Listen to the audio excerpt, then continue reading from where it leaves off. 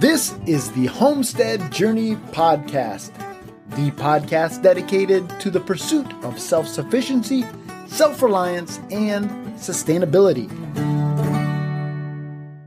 This is episode number 38 of the Homestead Journey Podcast. Welcome, welcome, welcome. Thank you so much for taking time out of your busy schedule to join us here on the podcast. I really do appreciate you taking time out of your busy day. I know there's only so many hours in the day, so many minutes in the day, and the fact that you are using some of them to listen to me talk about homesteading is greatly appreciated. My name is Brian Wells. I am coming to you from 3B Farm and Homestead here in beautiful upstate New York. And before we get started today, let me first of all apologize that I am a day late in getting this podcast out. So I have been publishing these at midnight on Monday mornings. But this past weekend was 4th of July. And so it's a big celebration weekend here for our family. Beyond just the fact that it is Independence Day here in the U.S., that is usually the weekend on which my mom's side of the family has their family reunion. And so it was a busy weekend for us, helping set up, going to the reunion. And then yesterday afternoon, my cousin James and his wife Wendy stopped by the homestead and visited. And so something had to give, and it was the podcast. So thank you very much for your patience. This is the first time in 38 episodes. Actually, it's 37. I did throw a bonus episode in there. So it's actually 37 weeks since I've started this. It's the first week that I actually missed my self-imposed deadline. Now, there were a couple of times when I was wrapping up the editing right at about 11:45. Usually I try to get things done a lot earlier than that, but sometimes, well, life just happens. Anyhow, enough of that. Before we jump into this episode, I did want to just talk a little bit about the 4th of July. Now, I realize that not everybody who listens to this podcast is from the United States, but based on the stats that I have, the vast majority of my audience is from the U.S. And so to you, I did want to wish you a very happy Independence Day, and also really just to leave you with this simple thought, and that is that freedom is not free, and that the struggle for liberty and independence is always present with us. I don't want to get too political, but I will say this much, and that is that while the United States of America certainly is not perfect, she has her flaws, the scars of the past. Having said that, I am very thankful that I live in the United States of America, that I have the opportunity to raise my family here, that I can enjoy most of my freedoms, especially living here in upstate New York where King Andrew Cuomo reigns supreme. But like I said, I'm not going to get too political, but I am very grateful and thankful for those who have fought so that we can live in a free country. With that said, let's jump right into this week's homestead happenings, and let me bring you up to speed with what we've been doing here on 3B Farm and Homestead.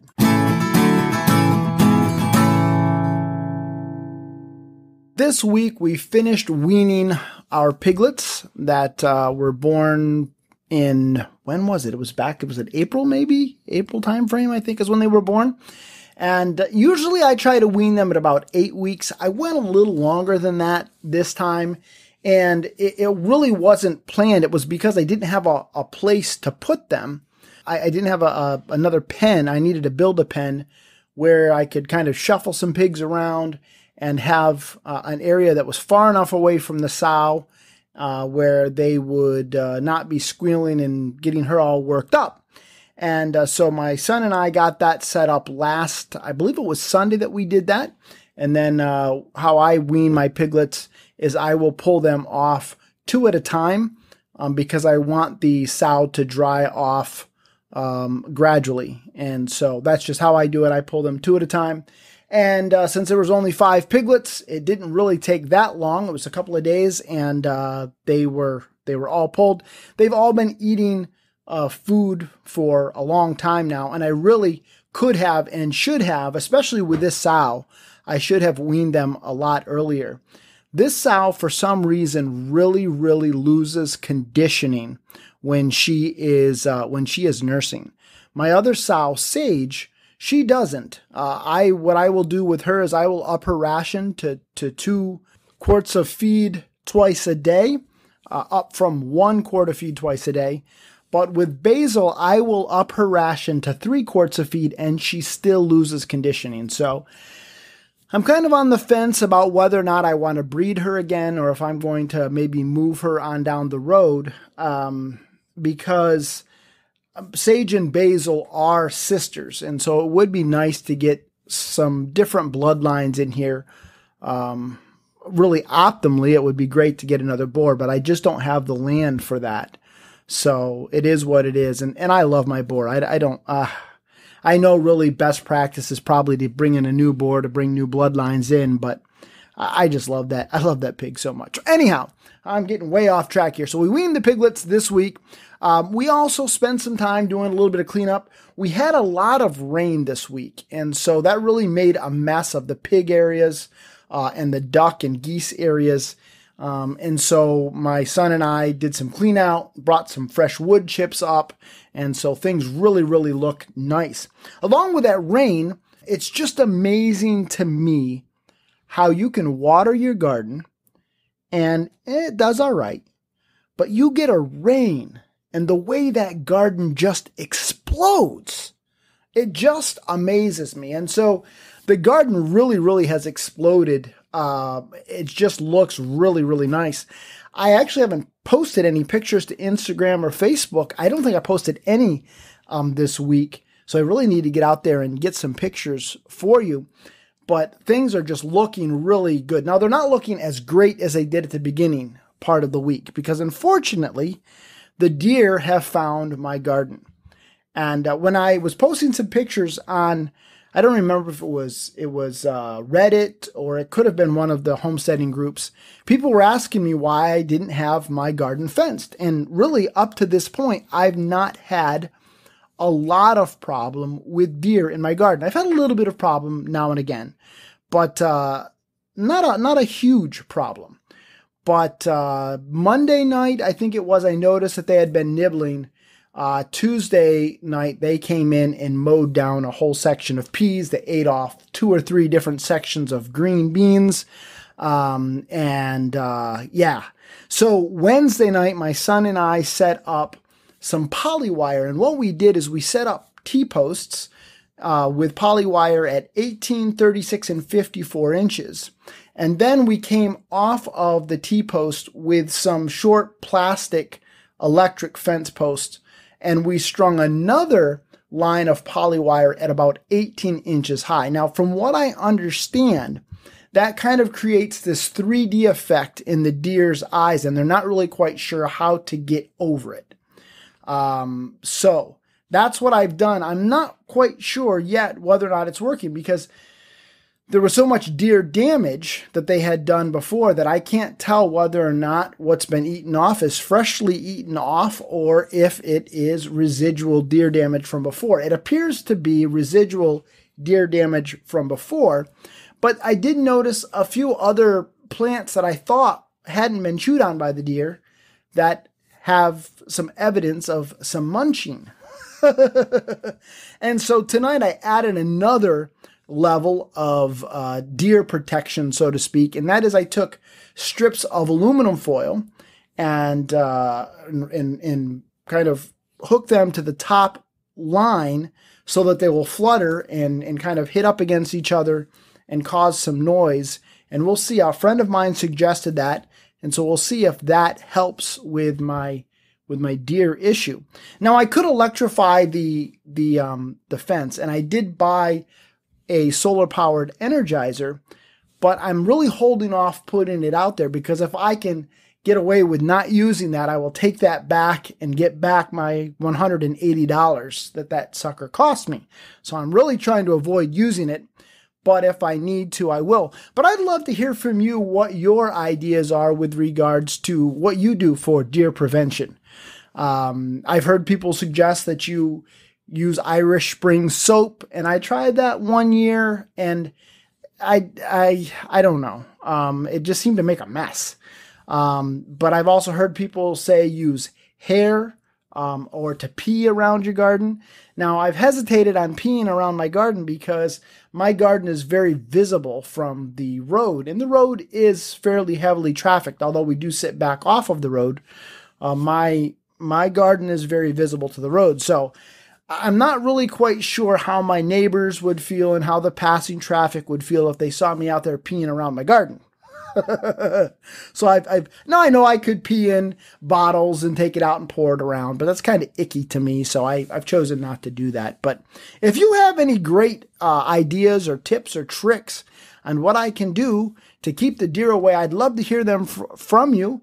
You can reach out to me, Brian, at thehomesteadjourney.net, or leave them in the comments if you're watching this on YouTube, or you can also leave them in the comments on our Facebook page or on our Instagram account. So I'd love to hear your deer solutions besides shooting them, because they're not in season right now.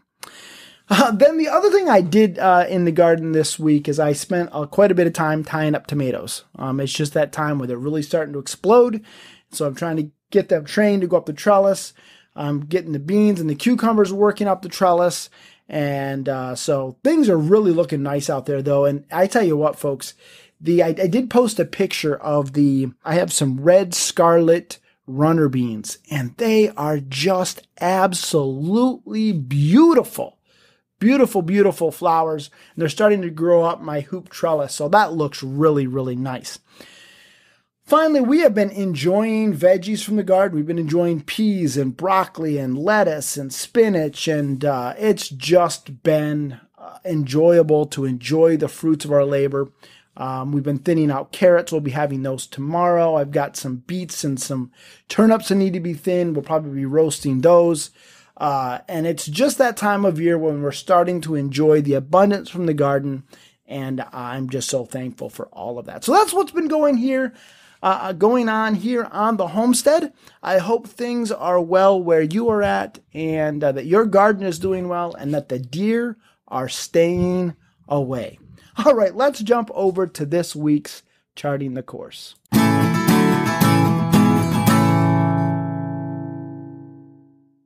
So this week's topic is one that I have been thinking about for, well, quite a while. And in fact, it was back, you may remember a couple of months ago, my freezer quit. And I was getting ready to harvest my Cornish cross meat birds, and I didn't have a freezer in which to put those meat birds. You may also recall that I shared with you that, if you weren't aware of this, that right now, because of the whole COVID thing, there are a lot of people who are buying freezers because they're trying to store food for long term.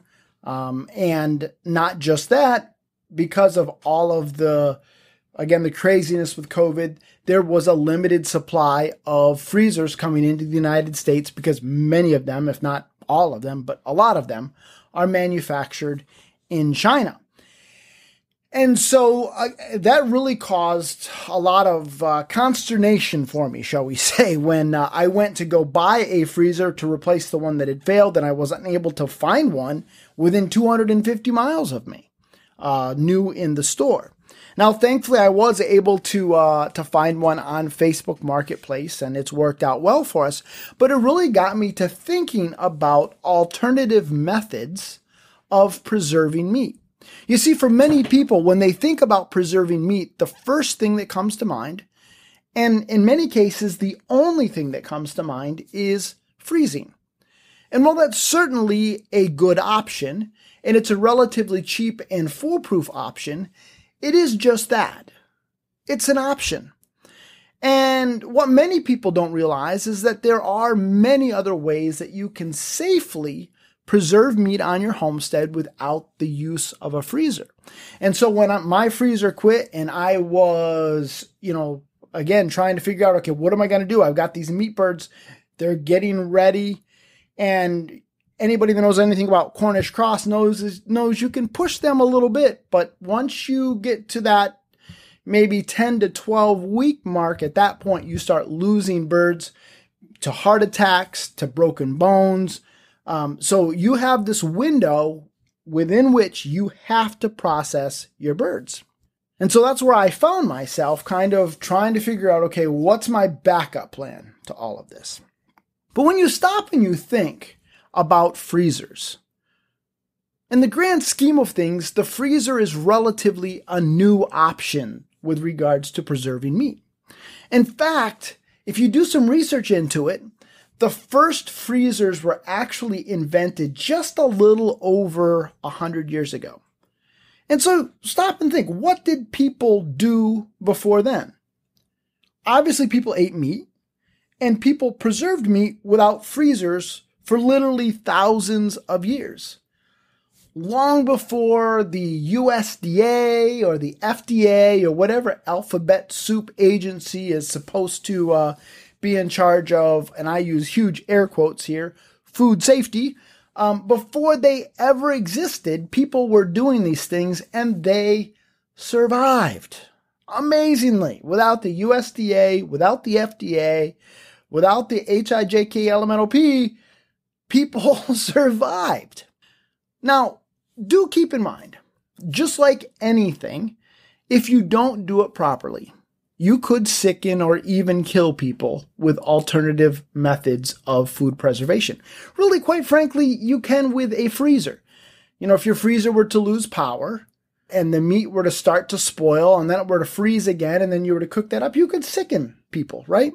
So really any method of food preservation, if not done properly, can lead to sickening people or even death. And unfortunately, back in the day, shall we say, the way people learned how not to preserve something was by people getting sick and dying. And so we are very, very blessed to live in a day and age where we understand from a scientific perspective why certain food preservation techniques work and what the dangers are. And we also live in an era of easy access to information. But that's also a double-edged sword, right? Because of the internet, anyone can put up a blog, anyone can start a podcast, anyone can launch a YouTube channel. People can post things to chat rooms and to message boards and to Facebook groups, and there's no peer review. There's really no level of expertise whatsoever.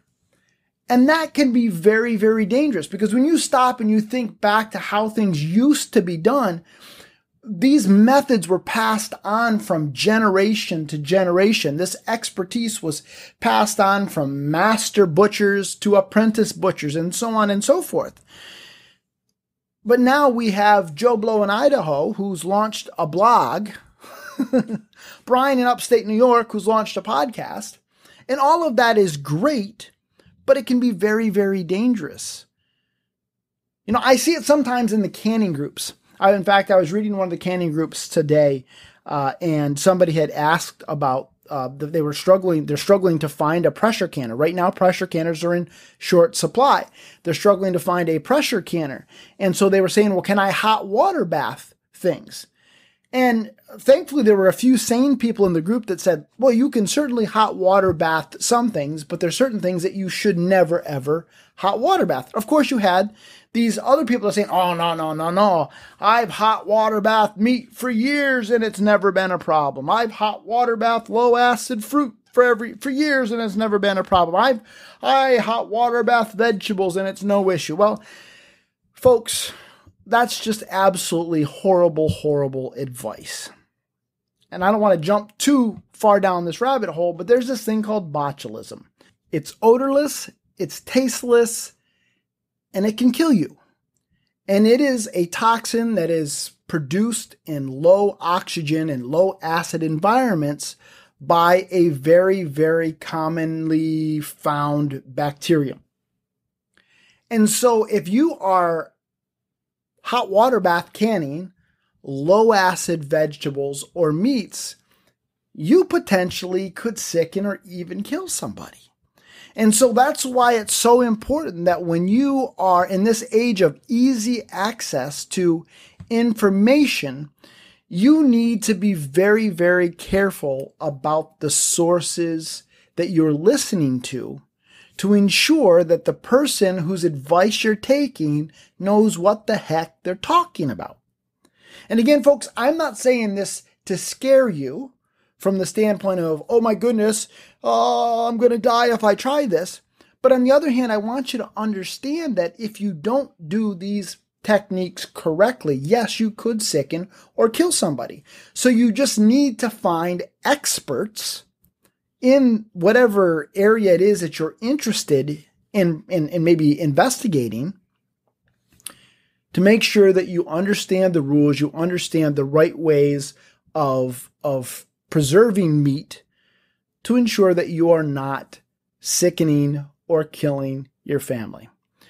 Again, just because Joe Blow from Idaho has a blog does not an expert make. Just because Brian from upstate New York has a podcast does not an expert make. Just because someone has a YouTube channel with a large following does not an expert make.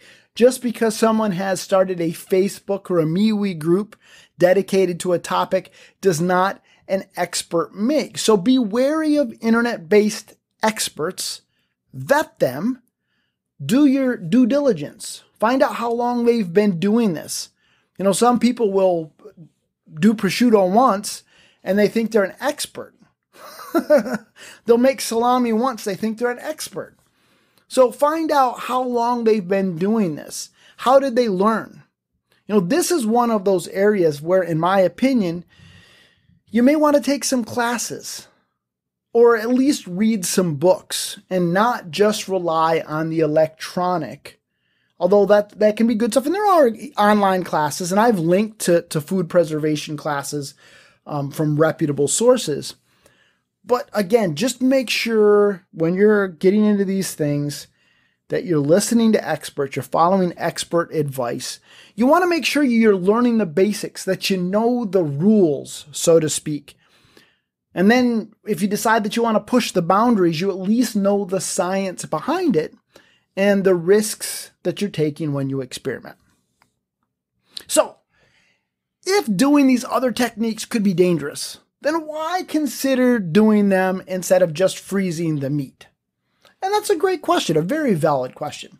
Well, first of all, other means of food preservation isn't just necessarily to preserve the meat, but they also give a certain flavor profile to the meat that's tasty and enjoyable. I mean, many of us enjoy pepperoni. We enjoy salami. Maybe we enjoy prosciutto. Right? Those are all alternatively preserved meats. Second, doing some work ahead of time can then result in convenience later. So, for example, if you choose to can meat, it kind of becomes homestead fast food.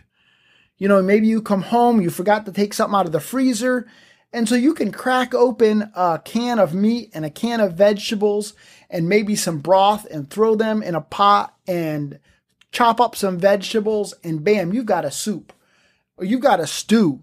You know, you can throw all that together with some pasta and you've got a great casserole. So it's kind of like this homestead fast food. And then in the case of a power outage, that meat can be eaten cold because it's already cooked. So there's a convenience that comes later because you put in some work ahead of time. Third, this can be a lot of fun. Once you understand the rules, you can then experiment with different techniques, different herbs, different ingredients, different meat combinations to achieve foods that are different and maybe more in line with what you like, with what your tastes are. And finally, while freezers are relatively safe and easy to use, they certainly aren't 100% foolproof and without their own set of issues. They require an energy source. In most cases, electricity, but there are also gas-powered versions of freezers. But that need for energy, whether it's gas or whether it's electricity, it can be an issue for some people. Some people live off grid. Some people live way out in the middle of nowhere. And so for them, electricity isn't an option. They maybe have solar, but they don't want to be burning all of their stored power by running a freezer all the time. Maybe it's difficult for them to source gas. They might live in an area where storms knock out their power frequently. Some people are very, very environmentally conscious, and they're concerned about their energy consumption. And so they don't want to use electricity or gas, if they can avoid it, to power equipment. And then some people are concerned about a catastrophic event that could lead to a grid failure and or a gas supply disruption. So if you have a freezer, those are all things that you may need to think about or you might be a little worried about. Freezers, if they are left open, the food can spoil. Ask me how I know that. Unfortunately, we have had a couple of times with our upright freezer where the door did not close all the way. It was left ajar, and we lost food as a result. I did end up connecting a child safety lock to it to make sure that the door was held closed. And on our new freezer, it actually has a lock, so I can lock it closed. But sometimes freezers get left open, and then the food in them spoils. Sometimes freezers fail. We had a situation where we were on, I think, my in-laws for Christmas, and somebody hit the telephone pole across the road from us, and it took the power out. And that power surge actually, I can't remember what part of the freezer was affected, but it took out, I think it was a control board, was zapped by that power surge. And the food in my freezer went bad.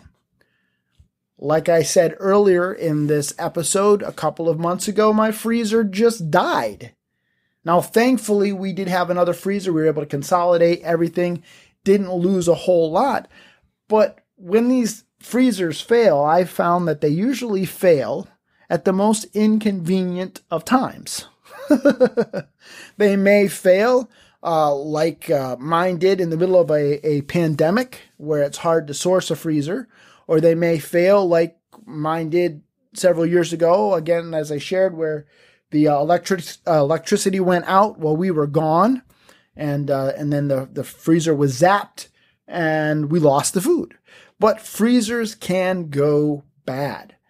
And then we just kind of take for granted that we'll be able to get one, that they're going to be readily available, and then you're in the middle of a pandemic and you can't get one. So again, while freezers are relatively easy, they're relatively foolproof, they certainly are not without their own set of issues. So having said all of that, what are some of the other means of meat preservation that can be done on your homestead? Now, this certainly is not going to be a comprehensive list of the ways that you can preserve meat. This is certainly not going to be an in-depth how-to about the different ways that you can preserve meat. But these are some of the most common methods that I know of and that I discovered when I was kind of doing some research for this episode. And my goal is really to just make you aware of the options that exist. And hopefully there'll be something in this list that maybe piques your interest. And it might be something that you are interested in pursuing. Now, some of these, I do have some recommended resources. I'm not going to put them in the show notes, but if you are interested in pursuing some of these and you're wondering who I would recommend as far as experts that you might want to learn from, reach out to me, Brian at thehomesteadjourney.net, or contact me on Facebook or on Instagram, and I'll be glad to share those with you. So the first thing that comes to my mind is an age-old methodology, and that's curing/salting. It's using salt to preserve meat.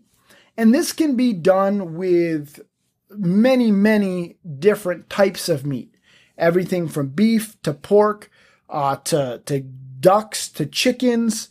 I don't know about chickens, but I know with ducks and geese you can do this. And what you do is you submerge the meat in a box of salt and let it set. And there's a little bit more to it than that. But there's curing salts. There are different kinds of salts. But you put it in there. It's called it's dry cure. And sometimes they'll put a weight on it, and they're trying to push some of the moisture out of the meat, have it absorb the salt. And what it does is it keeps the bad bacteria from being able to multiply.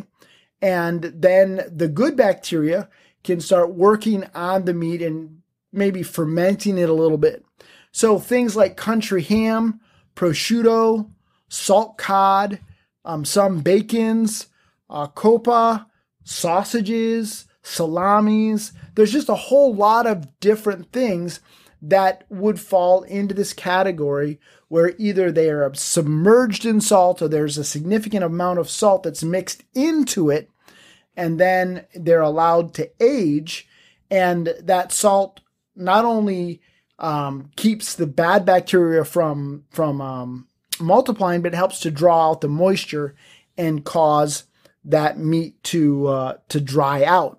Now, we actually right now have a country ham / prosciutto that is curing in our basement. And it has been hanging there now for 18 months. I actually hung it there in December it's actually 19 months. Well, almost 19 months. It was the end of December, I think, of 2018. So 18 going on 19 months, it's been aging in our basement.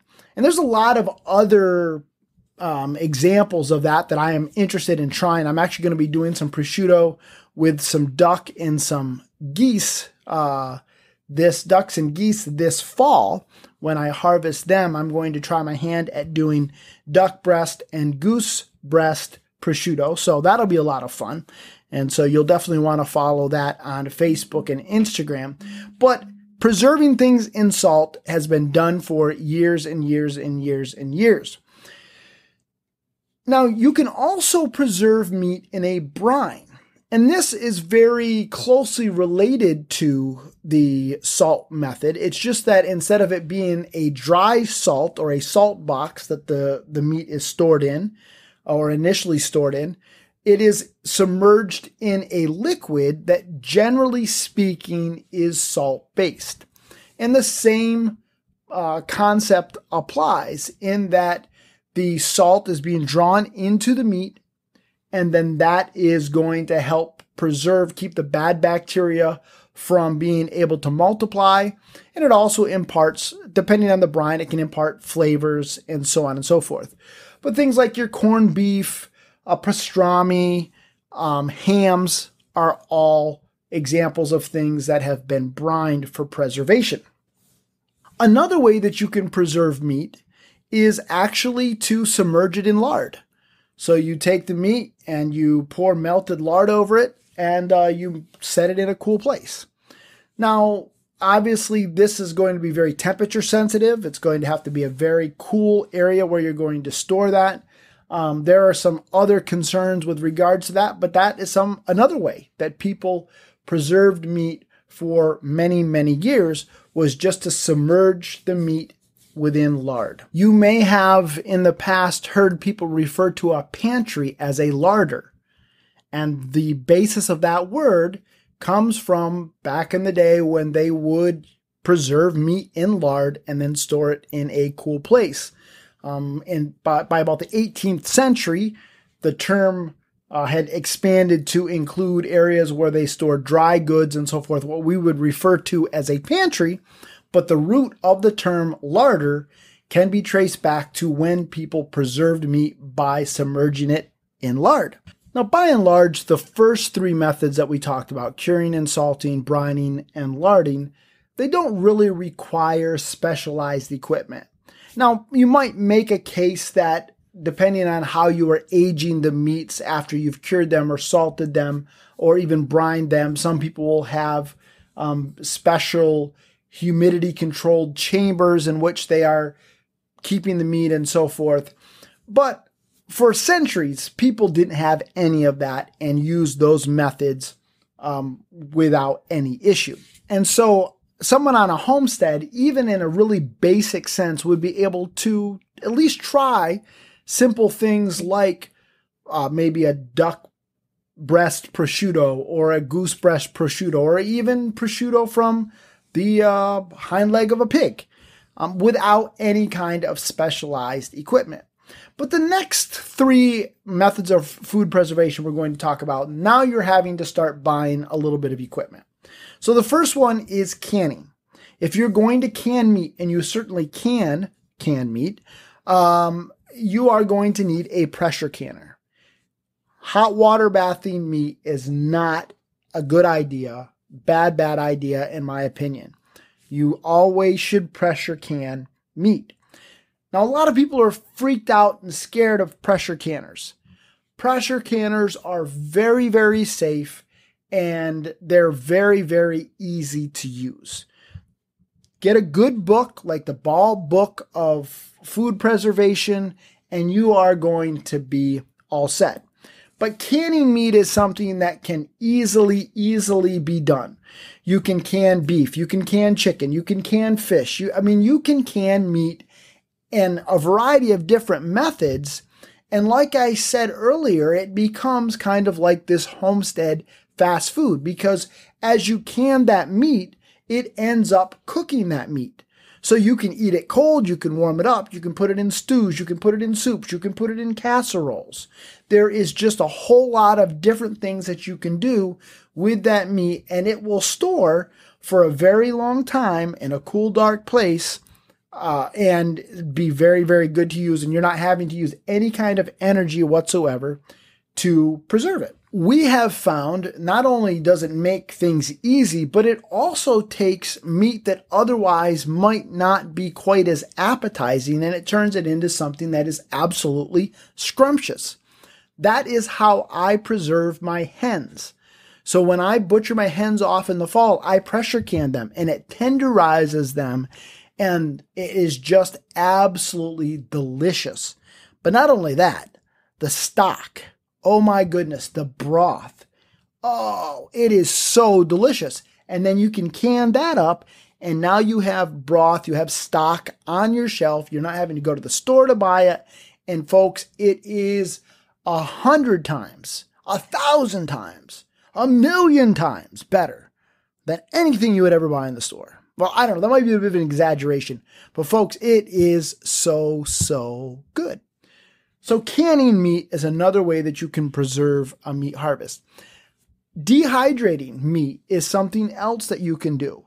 Now, a lot of times this will be done in combination with either a brining or a salting, but not always.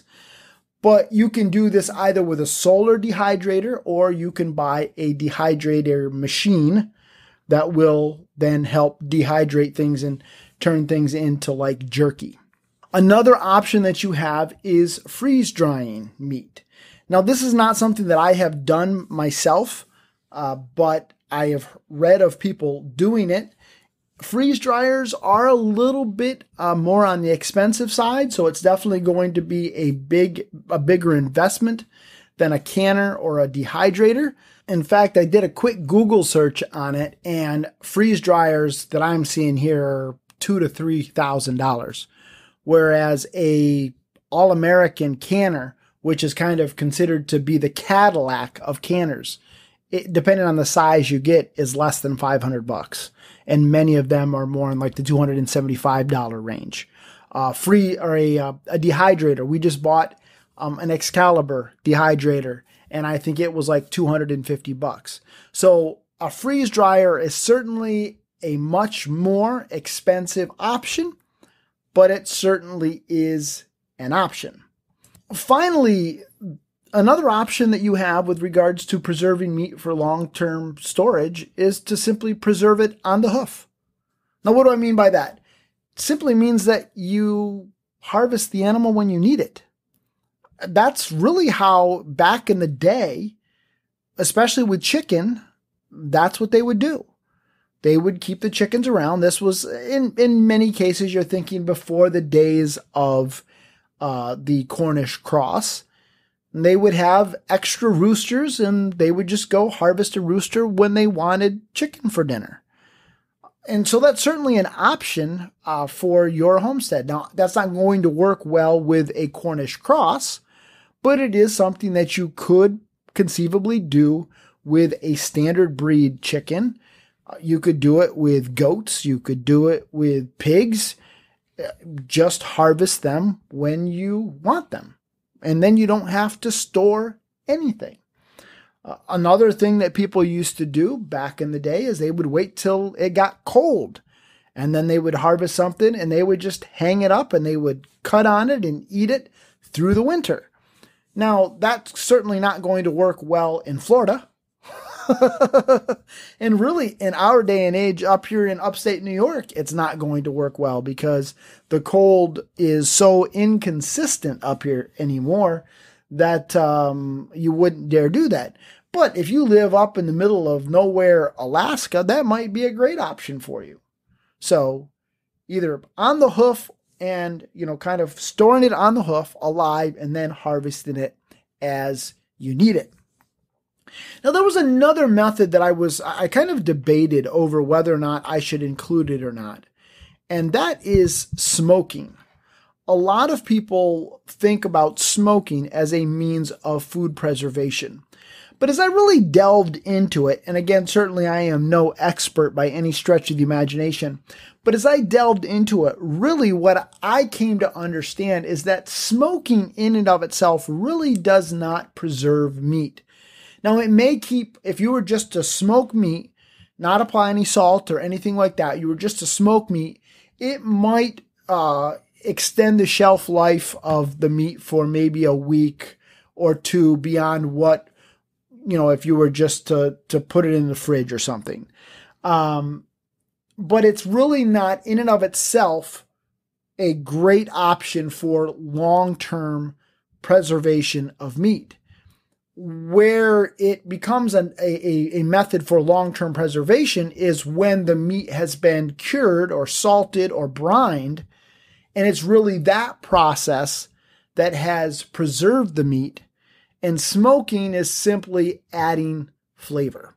And so I didn't really include that as a means of food preservation because I'm not convinced that smoking in and of itself really does preserve meat. So what do we do here on our homestead? Well, I've really given you an overview of what we do or what we are in the process of doing. Besides a freezer, we currently can meat and broth. I can my layers. I freeze my Cornish cross. I'm also experimenting with curing meat. I was actually scheduled to take our charcuterie class. That's a tough word to say, charcuterie. And it's an even tougher word to spell. But I was scheduled to take a charcuterie class this spring, and unfortunately that was postponed until this fall due to COVID. At least hopefully it will go on this fall, but it was at least postponed. As I shared with you, I do have some prosciutto hanging in my basement, and I'm going to be experimenting this fall with duck and goose prosciutto, and hopefully I'm also going to start some more prosciutto with the young boar that I'm going to harvest in December. I also do have plans in the future to experiment with brining some meat and smoking it. And as I said earlier, we just purchased a dehydrator, and so I want to use that to make some jerky and so forth.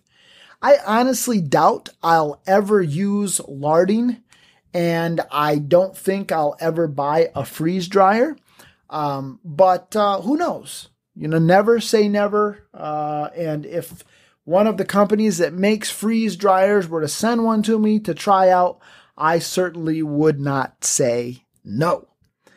So, what are methods that you have used other than freezing on your homestead? Have you had success using any of these methods, or are there some methods that I didn't talk about that you think maybe I should have covered?